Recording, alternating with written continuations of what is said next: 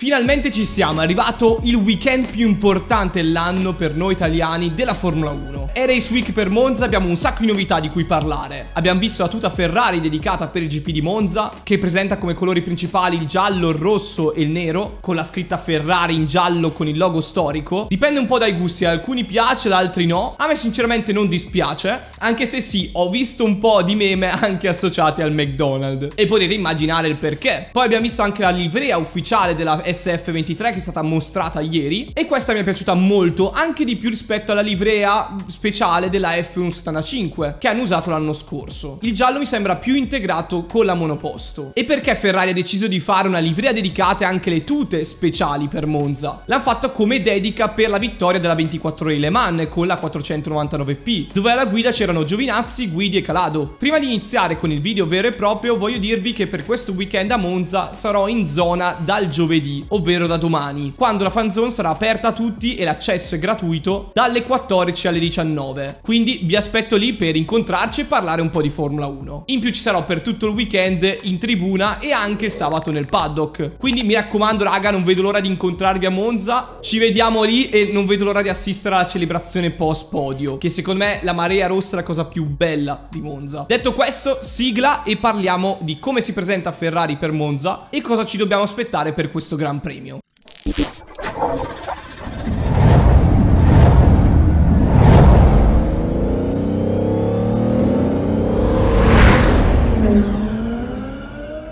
Ormai ci siamo, il momento tanto atteso è arrivato. Questo fine settimana a Monza sarò nel Paddock Club e tutta l'esperienza di questo weekend a Monza la vedrete qui sul mio canale con un video dedicato per farvi immergere nel paddock, farvi conoscere i piloti dal vivo, i vari giornalisti, team principal, andremo a vedere il box, conosceremo sempre di più i retroscena che non si possono vedere in televisione. E devo ringraziare di cuore Binance, sponsor di Alpine, che mi permetterà di fare questa esperienza. Ma pensate che tutto ciò potete farlo anche voi. E se vi registrate con il link che vi lascio in descrizione, una volta verificati i documenti gratuitamente, riscatterete un ALPINE Fan Token e anche i vari collezionabili dei GP della stagione. E vi ricordo che tutto ciò è completamente gratuito. Potrete accedere anche ad esperienze che prima erano impossibili per i fan, troppo costose. Per esempio appunto andare al Paddock Club di un Gran Premio, andare a visitare la fabbrica di Alpine a Viri e Anston, oppure guidare una macchina di Formula 1 vera in pista. Insomma, se io fossi in voi non mi perderei per nulla al mondo questa esperienza e questa opportunità di Binance. Quindi registratevi gratuitamente con il link che vi lascio qui sotto in descrizione e nel primo commento. In questo modo potrete entrare ancora di più nel mondo della Formula 1 e fare esperienze uniche. Detto questo, ringrazio nuovamente Binance, ci vediamo a Monza perché ci sarò per tutto il weekend in tribuna nel paddock, poi vi scriverò anche nel gruppetto segreto di Instagram nel dettaglio dove. Ma ora torniamo al video. Prima di andare nel concreto del Gran Premio parliamo del rinnovo del contratto di Monza. Infatti, come ha dichiarato lo stesso Angelo Sticchi Damiani, presidente dell'ACI, c'è una discussione in atto sul rinnovo che arriverà rapidamente tra l'Autodromo di Monza e Liberty Media. Infatti sappiamo che Monza c'è sempre stata nel calendario di Formula 1, a parte nel 1980 dove il Gran Premio d'Italia si è disputato a Imola, e diciamocelo chiaramente, l'Autodromo di Monza non può mancare nel calendario di Formula 1. Attualmente il contratto è previsto fino al 2025.